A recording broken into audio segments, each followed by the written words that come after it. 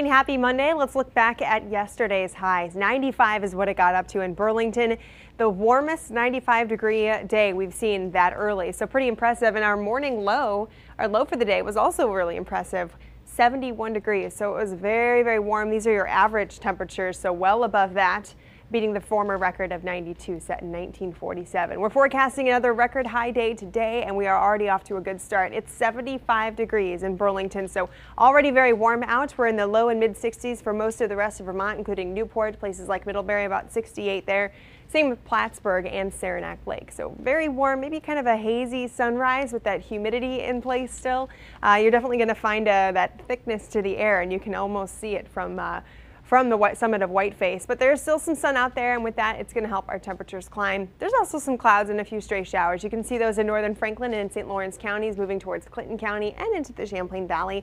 Just some spotty showers and even some broken clouds. Eventually, we will see a little bit of that cloud cover break up and bring more and more of that sunshine to our area, especially the further south that you are today.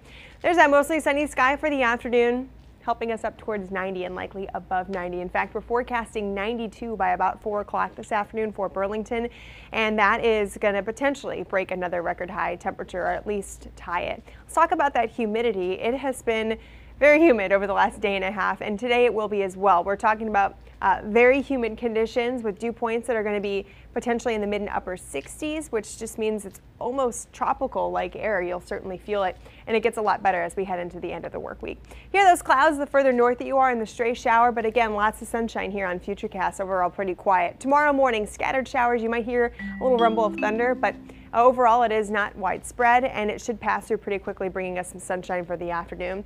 There's that cool down. It's going to feel a lot better around here by tomorrow with a high near 80. We'll be in the 70s with sunshine Wednesday and Thursday. It'll be gorgeous by then.